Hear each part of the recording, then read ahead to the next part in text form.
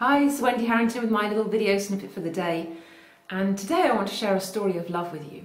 So about 2 years ago I was really struggling, and I just reached a place where I just felt so terrible about myself. I felt really racked with guilt and shame, and I just couldn't shift it no matter what I did. And one night I woke up and I was in such inner turmoil that I just didn't know what to do with myself. And I remember I punched myself on the leg. That kind of helped a little bit, but it was still there. And in the end, I punched myself in the face. And then I did it again. And I finally managed to, I think at that point I broke down in tears, and then I finally managed to get off to sleep.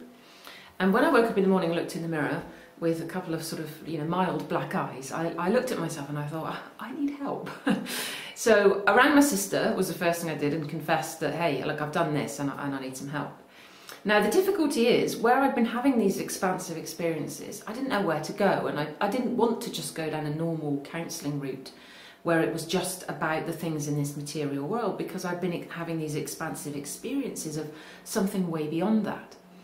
And there was a lady in the circle of friends that I was in who'd been helping some of my friends, and she was up in Scotland. And so I thought I would go and stay with her. So I went to stay with her for 4 days. And Martha, who was the baby that was born when I was poorly, well, just before I was poorly, who was then 11, she went to stay with my mum in Bristol.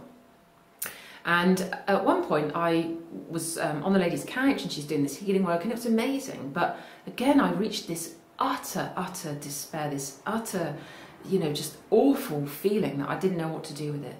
And all of a sudden I was aware of Martha in my mind, and she said, "You have to forgive yourself, Mummy." And I said back, "I don't know how." And she said, "See yourself how I see you.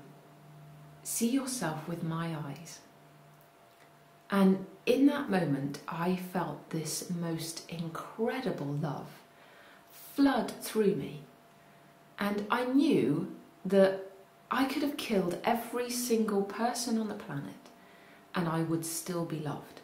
That there was nothing so bad that I could do that meant that I was unlovable.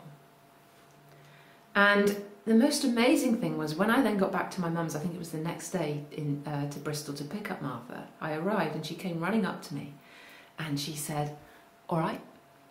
And I said, "Yes." And she said, "I came to you, Mummy. I came to you because you needed me." And then it was like, wow. And then we had this kind of conversation. And then we came home to Exeter. And then a few days later, I said to her, "Mars," I said, "Do you love everybody like that?" I said, "Or do you just love Mummy like that?" And she said, "Oh no, Mummy," she said, "I love everyone like that." And I go round and I knock on their hearts. And some people's hearts are open and some people's hearts are closed. And that's okay. And I thought, wow, isn't that amazing? Now, this is not to say that I'm special or even that Martha's special. What I want to share with you is, this love is available for all of us. And we are the ones that are in the way. We are the ones that are blocking it and saying, "Oh no, don't love us like that because we're not worthy.